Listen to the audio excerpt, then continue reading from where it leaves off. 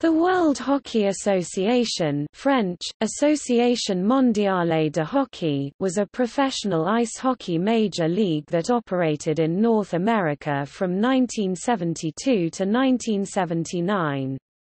It was the first major league to compete with the National Hockey League (NHL) since the collapse of the Western Hockey League in 1926. Although the WHA was not the first league since that time to attempt to challenge the NHL's supremacy, it was by far the most successful in the modern era. The WHA tried to capitalize on the lack of hockey teams in a number of major American cities and mid-level Canadian cities, and also hoped to attract the best players by paying more than NHL owners would. The WHA successfully challenged the NHL's reserve clause, which bound players to their NHL teams even without a valid contract, allowing players in both leagues greater freedom of movement.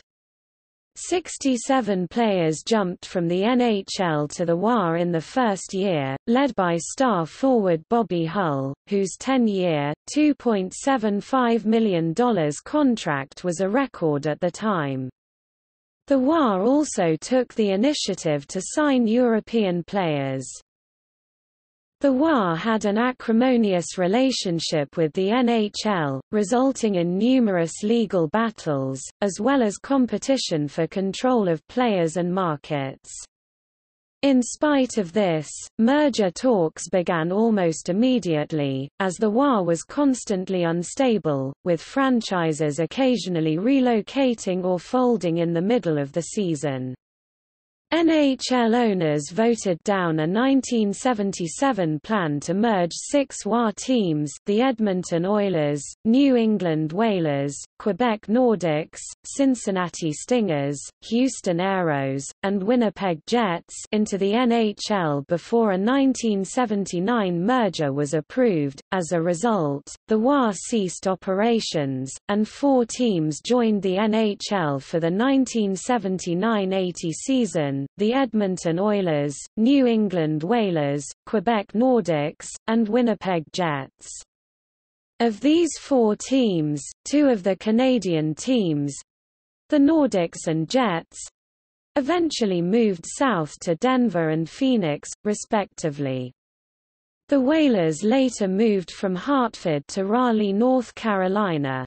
The Oilers and the Jets are the only WHA merger teams to retain both their original name and city. The final WHA game was played on May 20, 1979, as the Jets defeated the Oilers to win their 3rd AVCO World Trophy.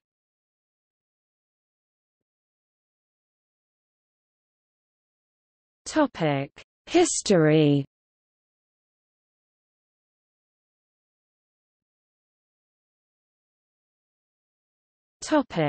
Founding.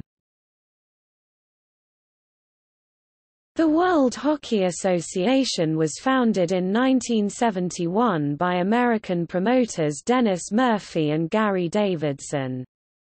The pair had previously been the founder and first president of the American Basketball Association, respectively. They quickly recruited Bill Hunter, president of the Junior Western Canada Hockey League. Hunter and Murphy traveled across North America recruiting franchise owners, and by September 1971, had announced that the league would begin in 1972 with 10 teams, each having paid $25,000 for their franchise. The average NHL salary in 1972 was $25,000, the lowest of the 4 major sports, while players were bound by the reserve clause, a clause in every player's contract that automatically extended a player's contract by 1 year when it expired, tying them to their team for the life of their career. In October 1972, the WHA announced that it would not use the reserve clause, stating that, "The reserve clause won't stand up to the scrutiny of players associations, the United States Congress, the public and the Supreme Court. The WHA also promised much higher salaries than the NHL offered, and by the time the league began play, it had lured 67 former NHL players to its league, including Bernie Parent, Jerry Cheevers, Derek Sanderson, J.C. Tremblay and Ted Green. The biggest name signed was former Chicago Blackhawks star Bobby Hull, who agreed to a 10-year, $2.7 million contract with the Winnipeg Jets, the largest in hockey history at the time, and one that lent the league instant credibility. The NHL tried to block several of the defections. The Boston Bruins attempted to restrain Sanderson and Cheevers from joining the WHA, though a United States federal court refused to prohibit the signings. The Black Hawks were successful in having a restraining order filed against Hull and the Jets pending the outcome of legal action the Black Hawks were taking against the WHA. The new league was eager for the court action, intending to challenge the legality of the reserve clause. In November 1972, Judge A. Leon Higginbottom Jr. of the United States District Court for the Eastern District of Pennsylvania placed an injunction against the NHL, preventing it from enforcing the reserve clause and freeing all players who had restraining orders against them, including Hull, to play with their WHA clubs. The decision effectively ended the NHL's monopoly on Major League professional hockey talent.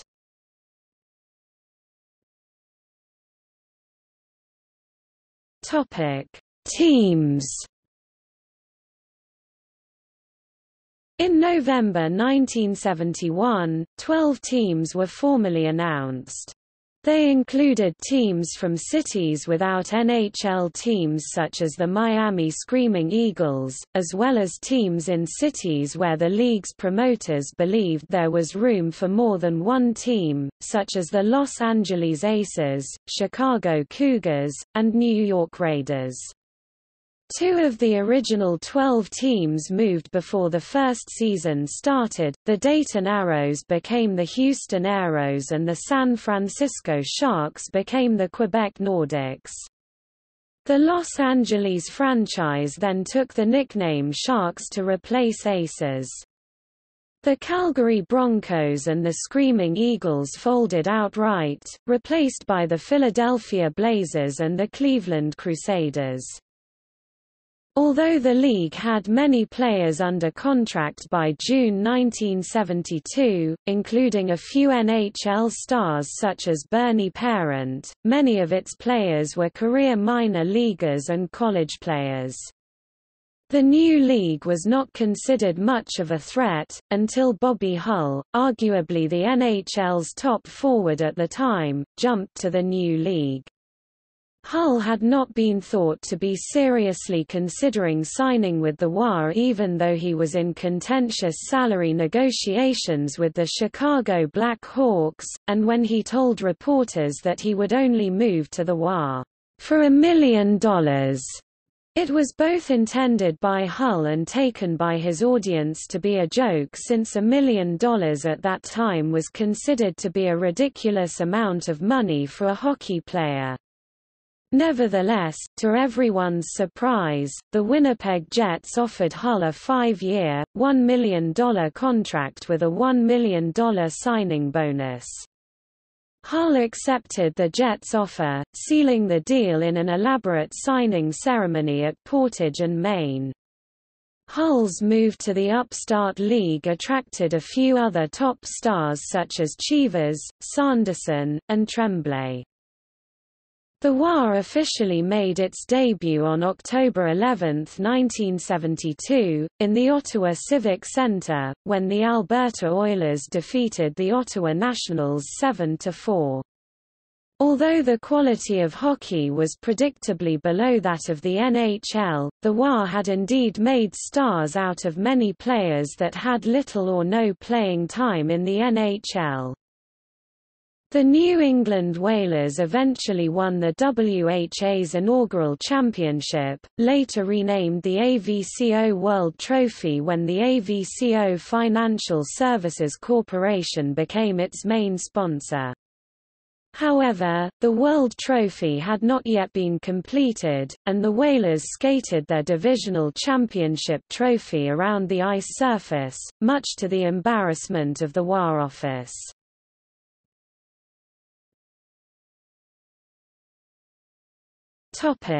Problems. Right from the start, the league was plagued with problems. Many teams often found themselves in financial difficulty, folding or moving from one city to another, often in mid-season. 2 of the original 12 teams, the Dayton Arrows and the San Francisco Sharks, relocated, citing arena troubles.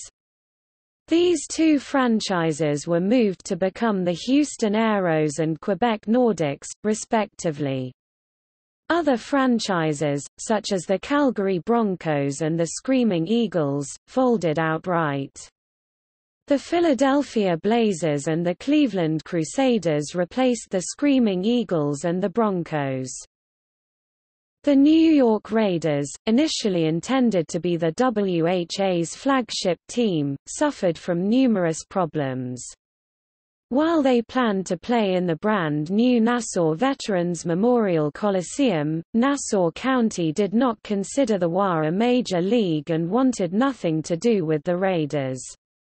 The county recruited William Shea, leader of New York City's successful lobbying campaign to get baseball's National League to expand following the 1957 departures of the Brooklyn Dodgers and New York Giants. Working with the NHL, Shea swiftly won over the initially reluctant president of the New York Rangers, Bill Jennings, who was persuaded that it would be better to accept competition from an NHL team that would at least be willing to pay his club compensation for sharing the Rangers' territory as opposed to a WHA team that would owe his franchise nothing. The older league quickly awarded a franchise to Long Island, the New York Islanders, who effectively locked up the Coliseum for their own use. The Raiders were first forced to rent space at Madison Square Garden, where they were tenants to the Rangers. The situation rapidly became untenable, with an onerous lease and poor attendance, so the 3 original owners defaulted and the league ended up taking control of the team midway through the season. The Raiders were sold after that season and renamed the New York Golden Blades, but were forced to revert to a Sundays-only home schedule due to the high price of rent and scheduling conflicts with other events at Madison Square Garden. This, however, was not enough to save the team, and the league was forced to take over the franchise again 24 games into the season. Realizing that it could not hope to compete with both the Rangers and the Islanders, the WHA moved the Golden Blades to New Jersey soon after taking control. Renamed the Jersey Knights, they played at the Cherry Hill Arena, which had a slope in the ice surface, causing pucks to shoot upward from results of a pass or shot, as well as chain-link fencing instead of plexiglass surrounding the rink. The arena was also closely cramped, with players not having adequate changing and dressing facilities. In another instance, Harold Ballard, owner of the Toronto Maple Leafs, deliberately made the Toronto Toros lease terms at Maple Leaf Gardens as onerous as possible after they moved from Ottawa. The Toros were owned by John F. Bassett, son of Canadian media mogul John Bassett. The older Bassett had formerly been part owner of the Leafs with Ballard and Stafford Smythe before falling out with his 2 partners. At the time the Toros lease at Maple Leaf Gardens, Ballard was serving a lengthy prison term for fraud and tax evasion and unable to intervene. However, by the time the Toros played their first game, Ballard had been paroled and had regained control of the Gardens. Much to Bassett's outrage, the arena was dim for the first game. Ballard also ordered the cushions from the home bench removed for Toros games. He told an arena worker, "Let them buy their own cushions." It was obvious that Ballard was angered at the WHA being figuratively in his backyard, and took out his frustration with the Renegade League on the Toros. These terms compelled Bassett to move the team to Birmingham, in Denver. The Denver Spurs, an established Western Hockey League team, were originally supposed to join the NHL much in the same way the Vancouver Canucks and California Golden Seals had done in the preceding decade. When the NHL reneged on the agreement and Spurs owner Ivan Mullinix was unable to negotiate an early entry into the NHL, he accepted an offer to join the WHA.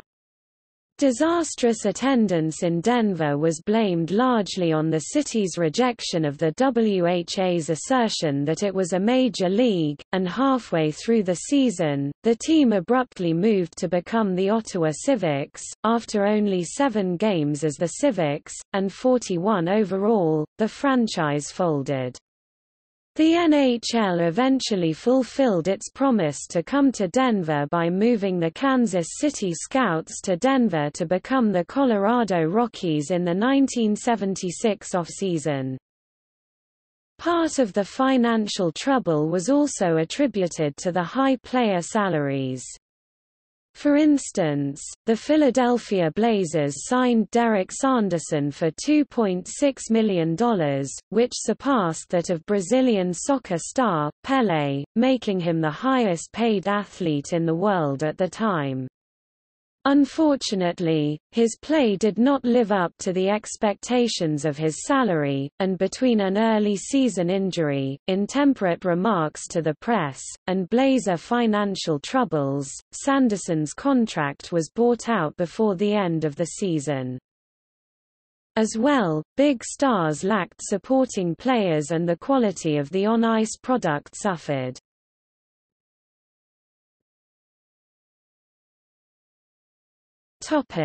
Talent competition. The WHA had won several key victories, including a court ruling which prevented the NHL from binding players to NHL teams via the reserve clause, and the signings of more NHL stars such as Gordie Howe, Andre Lacroix, Mark Tardif, and in later years, Frank Mahovlich and Paul Henderson. In 1974, to broaden a depleted talent pool, the WHA began employing European players, which the NHL had largely ignored up to that time, in serious numbers, including stars such as Swedish players Anders Hedberg and Ulf Nilsson and Slovak centre Václav Nedomanský, who had just defected from Czechoslovakia. Winnipeg especially loaded up with Scandinavian players and became the class of the league, with Hedberg and Nilsson combining with Bobby Hull to form one of hockey's most formidable forward lines. Along with the mass import of European stars, the Vancouver franchise attempted unsuccessfully to lure Phil Esposito away from the NHL by offering a contract similar to that of Bobby Hull, with $1 million up front.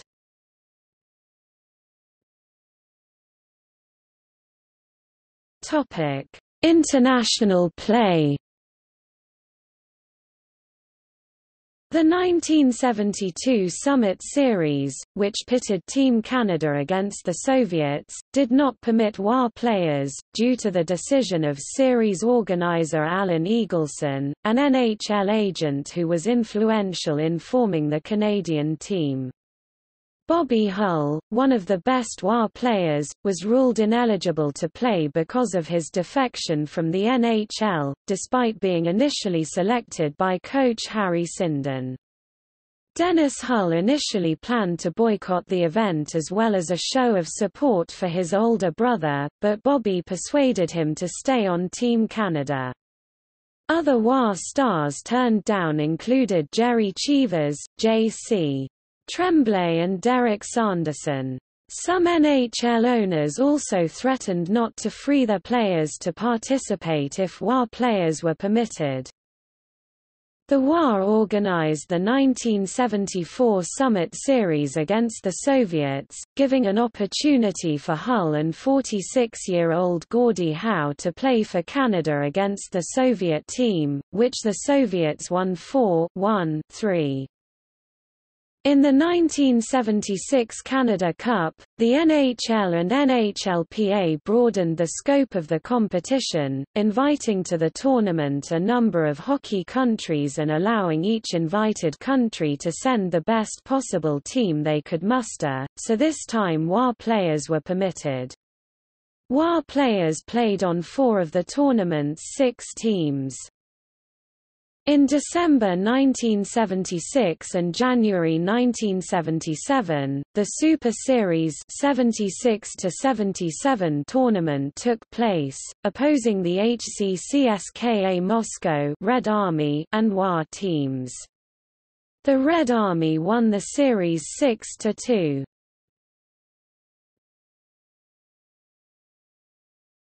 Topic: Decline and merger.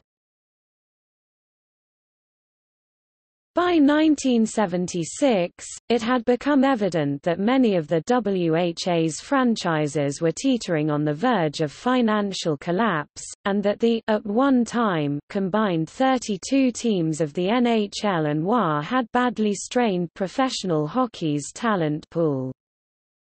In 1977, merger discussions with the National Hockey League were first initiated, with Houston, Cincinnati, Winnipeg, New England, Quebec, and Edmonton applying for entry to the NHL. The NHL voted the proposal down.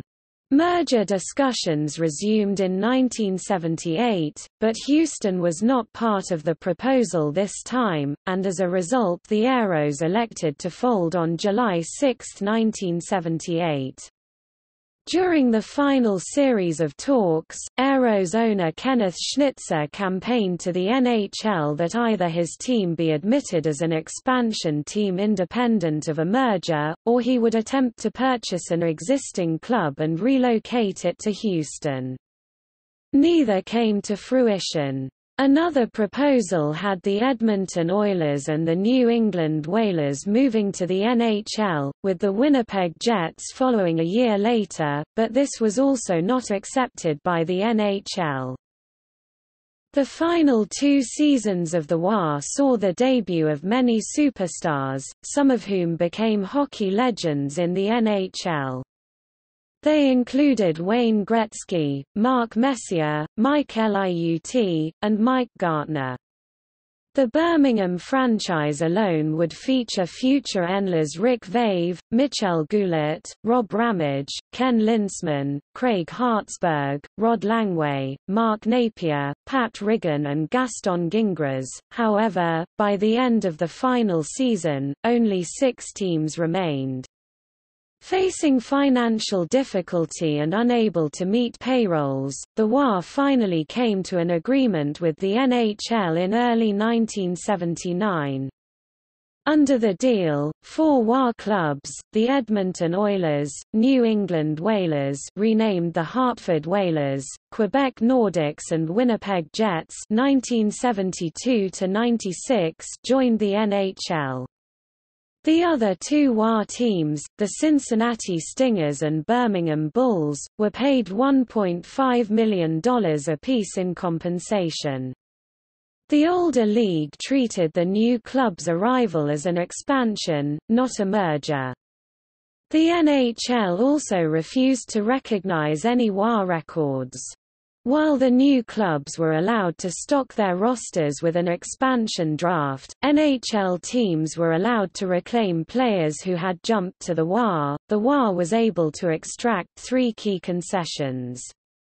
First, the WHA teams were allowed to protect two goaltenders and two skaters to keep their rosters from being completely stripped clean by the old-line NHL teams.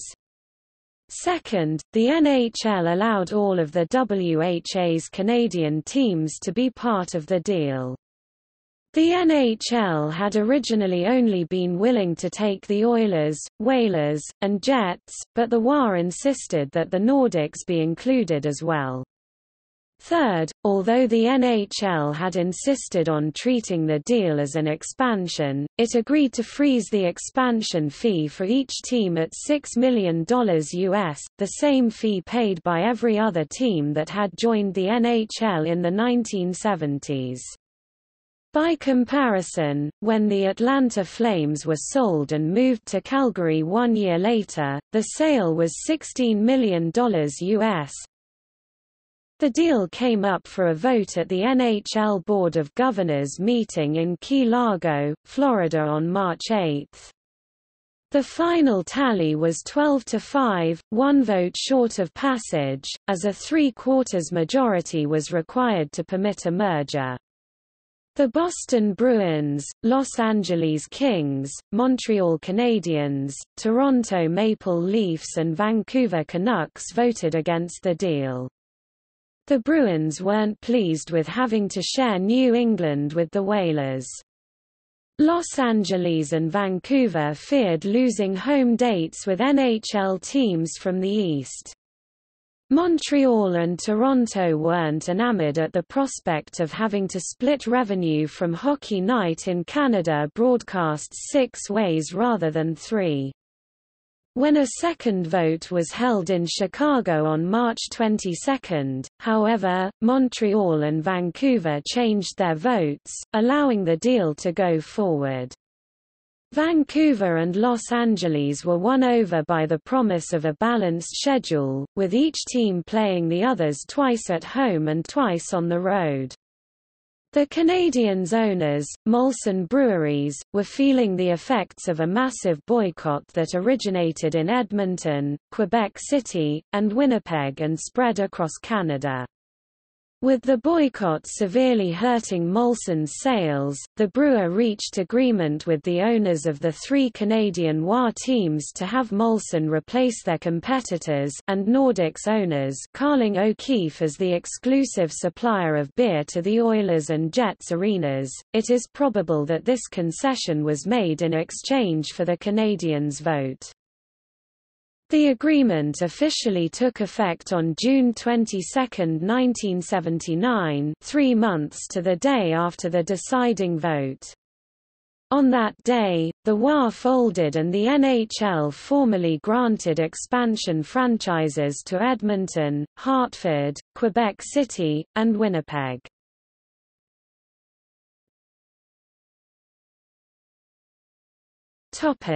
Legacy of the WHA.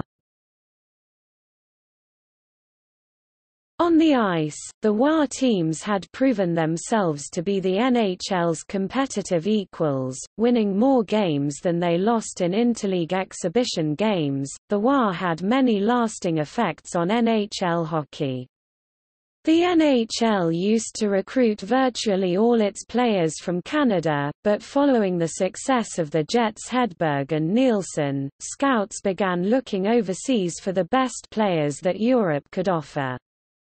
Teams such as the Whalers and Fighting Saints also offered excellent opportunities for young American players, and several U.S.-born or raised NHL stars of the early 1980s such as Mark Howe, Rod Langway, Dave Langevin, Robbie Eftorek, and Paul Holmgren began their pro careers in the WHA. As a result, the NHL evolved into a truly cosmopolitan league during the 1980s. The WHA also ended the NHL policy of paying its players only a fraction of the league's profits and, combined with the abolition of the reserve clause, led to much higher player salaries. Many great stars began their careers in the WHA, including Mark Howe, Wayne Gretzky, Mike Gartner, Mike Liut, and Mark Messier.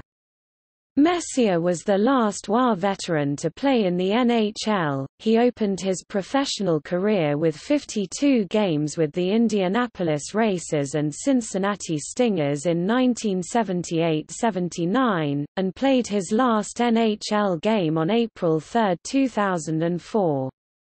The final active player and official in any on-ice capacity for the league was referee Don Koharski, who started as a linesman for the WHA and retired at the end of the 2008–09 NHL season.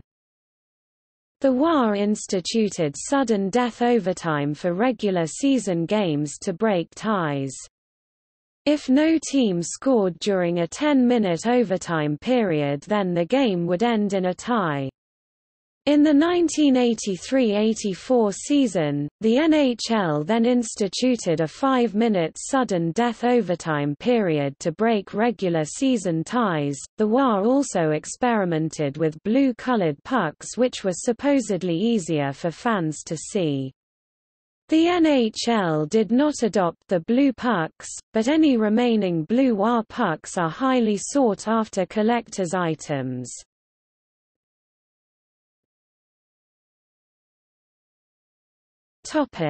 Fate of surviving teams. The former WHA clubs, by the terms of the expansion, could protect only 2 goalies and 2 skaters each in the player dispersal draft. The Jets posted a dismal 9 wins in their second season, second fewest all-time for a season in the NHL, and finished last that season. However, the other former WHA teams did respectably well in their first year, with the Whalers and Oilers earning playoff berths. The Oilers chose to protect Wayne Gretzky in the dispersal draft, which would prove fortuitous. Gretzky and the Whalers' Gordie Howe were selected to the mid-season All-Star Game, respectively the second youngest and the oldest ever to play in such a match. The 1980s was a successful period for the former WHA teams. The Oilers shattered numerous NHL records and amassed a Stanley Cup dynasty. The Jets, decimated by the dispersal draft, developed a solid nucleus of players which helped the club achieve respectable regular season finishes.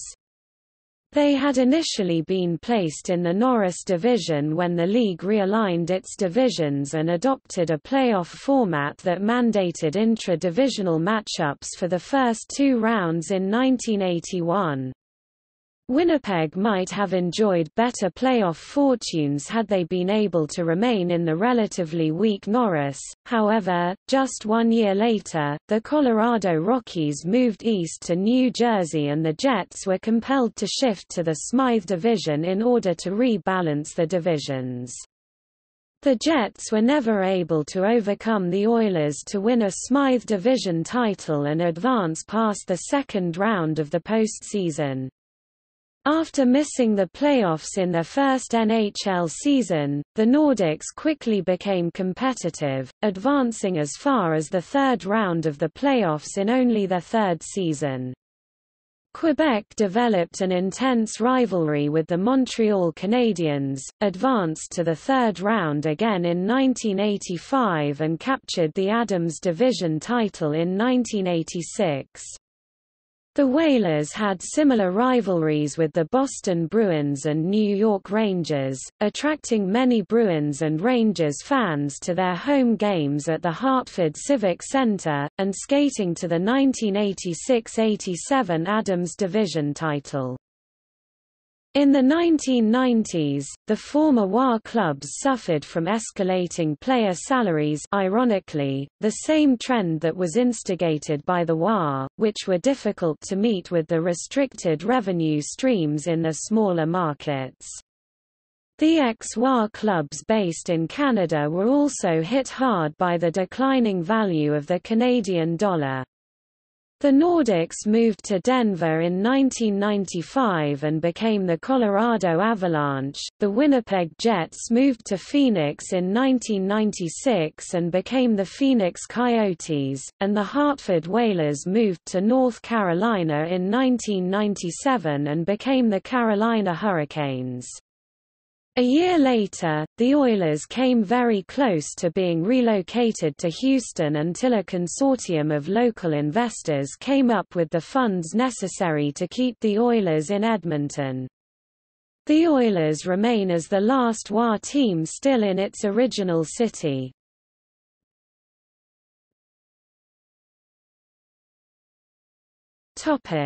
Hockey Hall of Fame members. List of WHA players and executives inducted into the Hockey Hall of Fame, for achievements in their hockey career.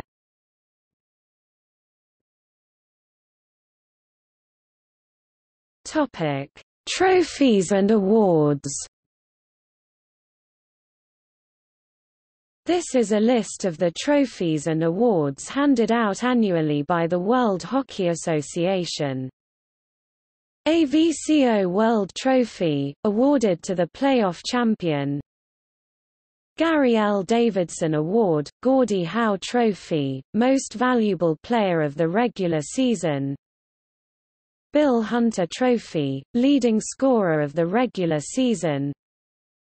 Lou Kaplan Trophy, Rookie of the Year. Ben Hatskin Trophy, Best Goaltender. Dennis A. Murphy Trophy, Best Defenseman. Paul Dino Trophy, Most Gentlemanly Player. Howard Baldwin Trophy, Robert Schmertz Memorial Trophy, Coach of the Year. WHA Playoff MVP, Most Valuable Player in the Playoffs.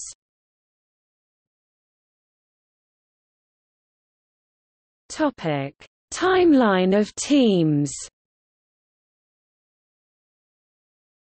3 Canadian teams completed all 7 WHA seasons based in the same city, and were the same 3 Canadian teams that ultimately joined the NHL.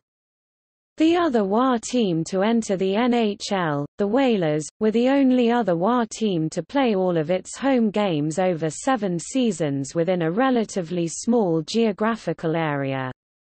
Of the original 12 WHA franchises, only the Winnipeg Jets remained for all 7 seasons without relocating, changing team names, or folding.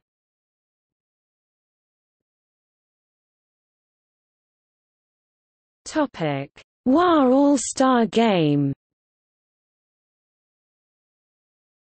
Every season of the World Hockey Association had an All-Star Game, but the format changed with regularity. 1972–73 Eastern Division 6, Western Division 2 at Quebec.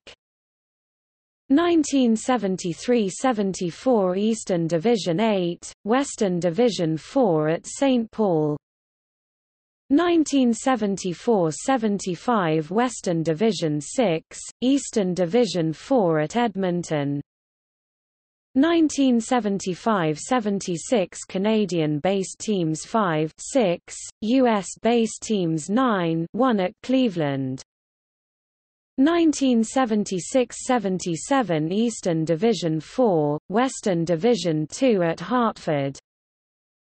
1977–78 AVCO Cup champion Quebec Nordics 5, WHA All-Star Team 4 at Quebec. 1978–79 WHA All-Star Team vs Dynamo Moscow in a 3-game series at Edmonton. WHA won all 3 games 4–2, 4–2, 4–3.